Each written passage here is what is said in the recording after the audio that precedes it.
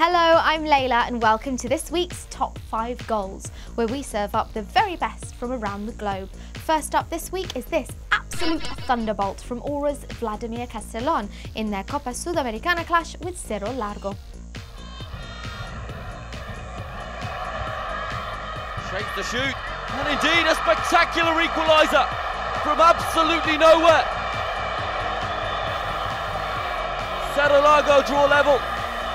A bullet from outside the area. To the Chinese Super League now, and this beauty is the first of two exquisite goals scored by Leandro Netto as his side Henan Construction beat Guizhou Renhe 3-1. What a fantastic strike! Netto opens the scoring. He still had plenty to do, and he rifled it into the roof of the net. Staying with the CSL, and it's Liaong who wins Yangshu with a deft finish and a third goal in this 8-goal thriller against Dalian Aerbin. Great surge down the left, the cross into Yangshu, what a finish by Yangshu! A great strike on the left boot, lovely cross, met perfectly, no chance for the goalkeeper, and that is 3-0.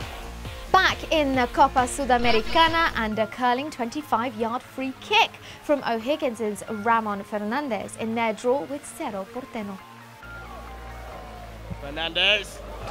It's wonderful from Fernandez. Anything Fabro can do, Fernandez can do better.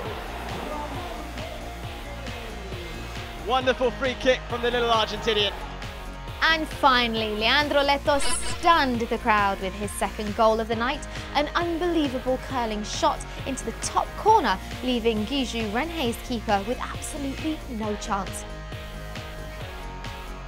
Here's Netto. Bends it round the goalkeeper, what a goal! It's his second of the game. 3-0, and that's surely now game over. Well, that's it, but make sure you tune in next week for some more great goals. Bye. YouTube.com/goal is full of stuff like this and proper football too. To make sure you don't miss out, just hit the subscribe button.